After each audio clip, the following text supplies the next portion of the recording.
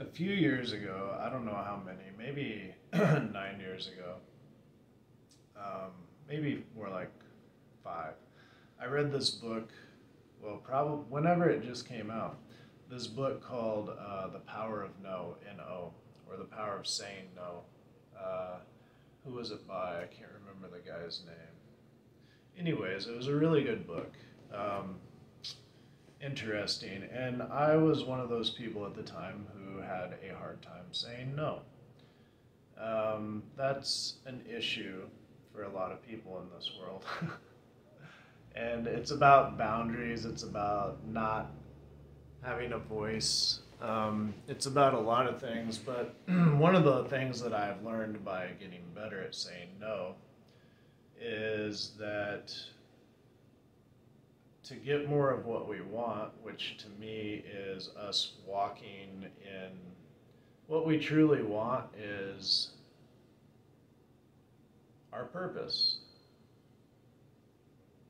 Our purpose is what we truly want. What we truly want in this world, when we get to the base of what it is that we desire and we see what we're pulled towards naturally,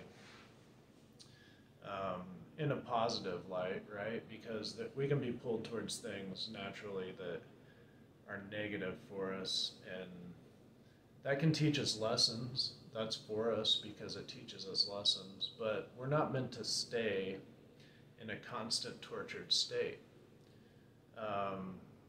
It's interesting that we live our lives as if we should live in hell, and we put all of our hope towards the future, and yet look at this beautiful world that was obviously created for us to enjoy. And we're conscious creators. We're the only conscious creators on earth in the physical form. And so we can create anything that we want in this world, including the life that we want. And the life that we desire, since we were made in the image of a creator, or if you believe that, if you don't, there are other ways to explain it. I kind of believe both in a way. Two things. I believe we were born in an image of a creator. If we want to take that story, it means the same thing to me as if God, let's say God was this light that is represented by my arm, and this arm is full, like, let's say this arm has billions, like zillions of cells, right? And maybe it does. And each of those cells is a light cell. And so this light breaks off a piece of light cell and whoosh, sends it down into a body. Well, I basically think that's what happens, right? So we're always adding to the collective consciousness no matter what decisions we make, no matter what we do. And even our pain leads us back to God or the Spirit or the truest self, because without pain, actually, we would never search for anything more. The desire for more, the Yoga Sutras teach that attachment is where pain comes from, and yet our purpose here on earth is to be attached and to experience. And so we have to learn to be attached without being tethered, maybe, to things. We have to learn to be able to let go. Regardless, this process of saying no teaches that, or it has taught me that part of getting what we want is saying no to what we don't want. And it's good to learn to say no to what we don't want. And that lesson gets harder and harder and harder. So here's what's interesting for me. I said no to the hardest thing in the world to say no to at 9 years old. I rejected my parents authority over me and their teaching of me, because they rejected me thousands of times before that, and I realized they were not healthy for me. And my dad literally rejected me living with him. So at 9 years old, I was able to do something that takes most people a lifetime, and perhaps they're never able to say no to their parents, to take control of their own lives.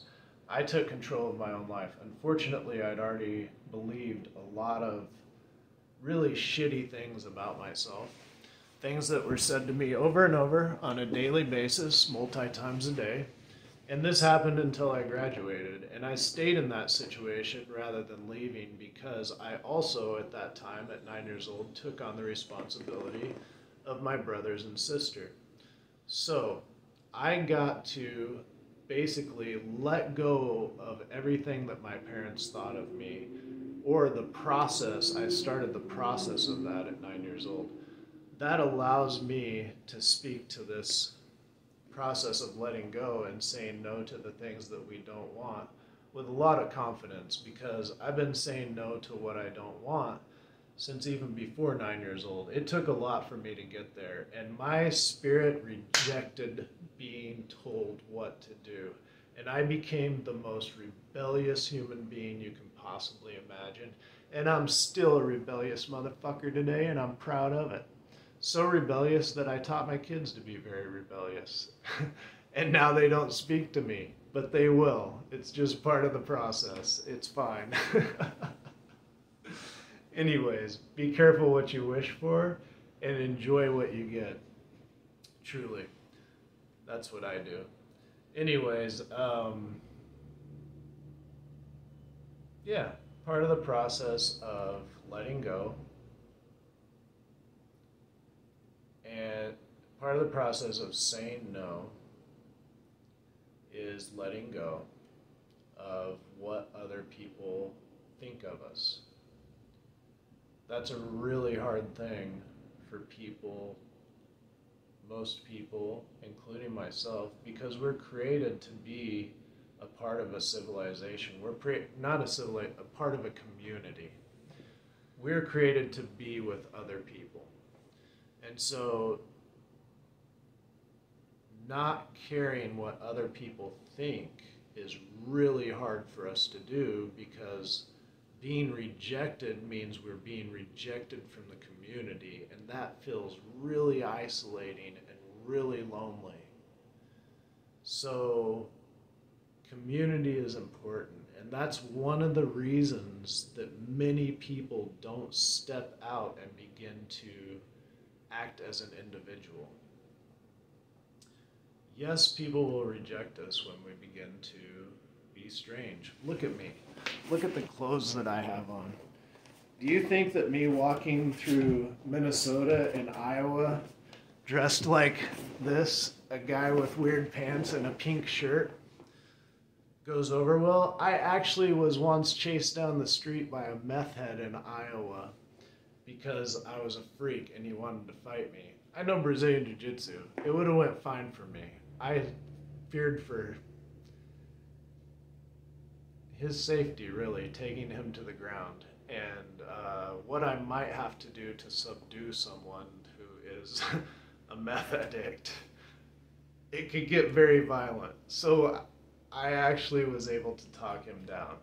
So am I saying that people won't have a really strong reaction to us being an individual? No, I'm not saying that. There are people that will have a super strong reaction. And you know what it is?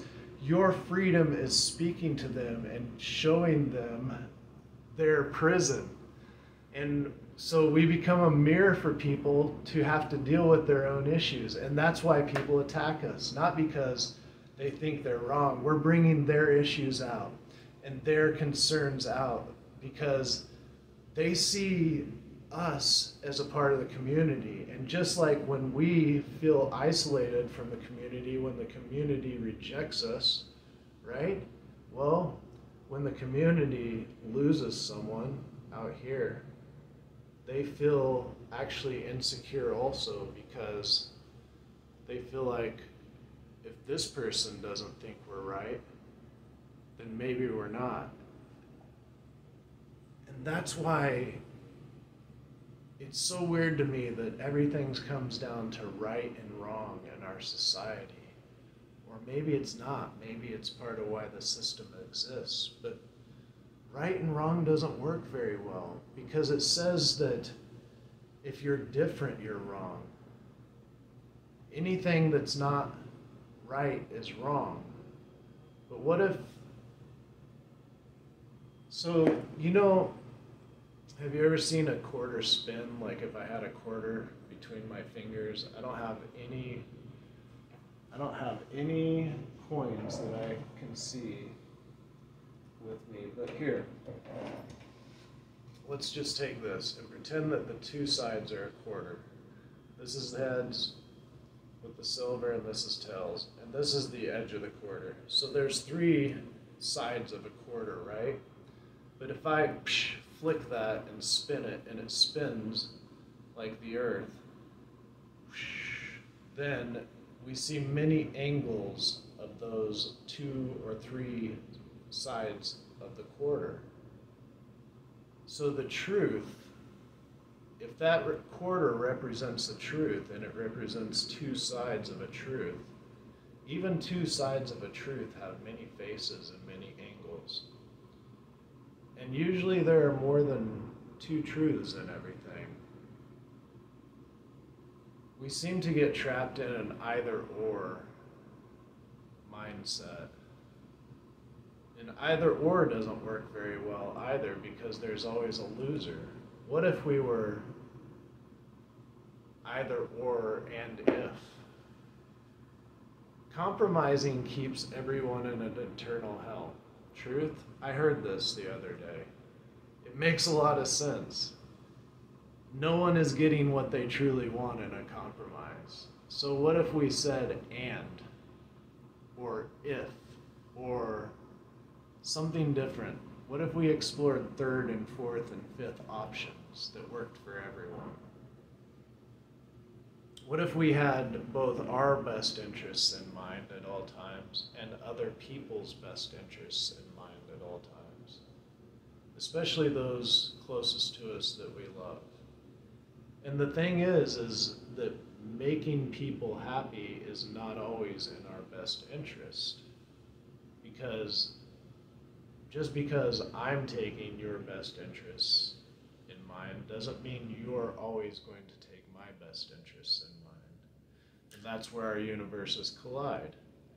And that's okay, because when universes collide, directions change. And sometimes worlds need to be destroyed, and universes need to be destroyed, and our ideas need to be destroyed. And we need to come to a place of deeper understanding.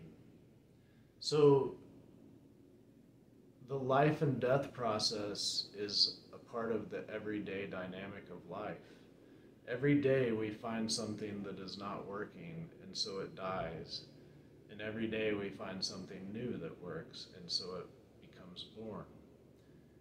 If we try to hold on and stay stagnant all the time, the body, from holding on, becomes very rigid and stiff.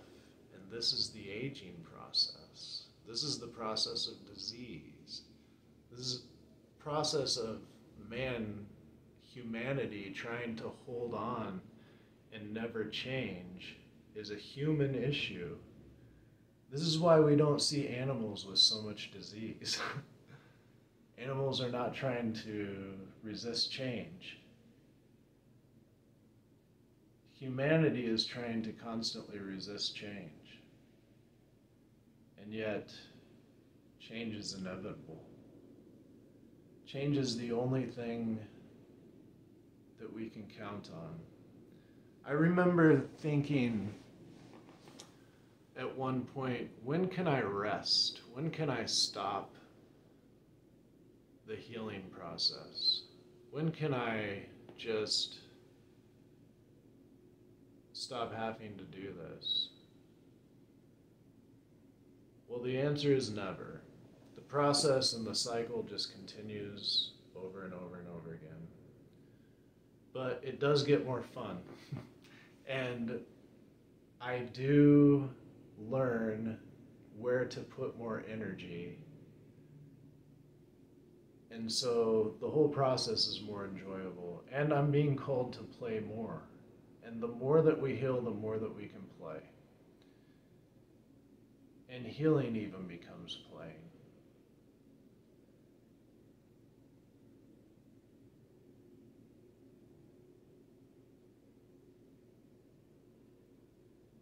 If you would, hit the like button, hit the subscribe button, leave me some comments, talk to me. I will talk back. I like to discuss things. I like to talk, obviously. My throat chakra is becoming healthier as I speak more. So talk to me about what you think about this. It's an interesting concept that most people, I don't know, I haven't heard it a lot. So let me know what you think. Take care. I love you guys.